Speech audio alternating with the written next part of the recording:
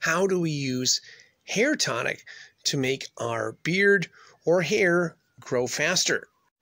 Well, we are going to want to make sure that we stock up on inventory at our local general store. And we're going to want to look under tonics. And from there, we can purchase up to 3 hair tonics.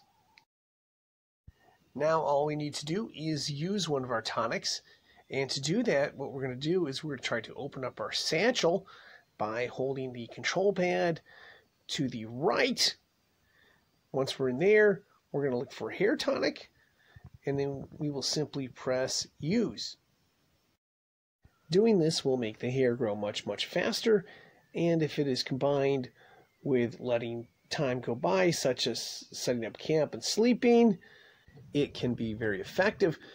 If one cannot set up camp and sleep because they've rested too much, just take a train ride, and it should reset and allow one to sleep up to 3 days. Now for our final tip on hair tonics, and that is, even without using hair tonics, our hair will naturally grow to level 6.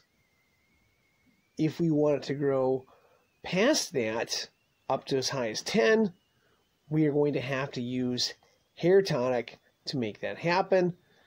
Otherwise, it'll max out at 6. For more Red Dead 2, there are some playlists on this channel. To make it easier to find, I will put a link to one of them in the description. Thanks for watching, and good luck.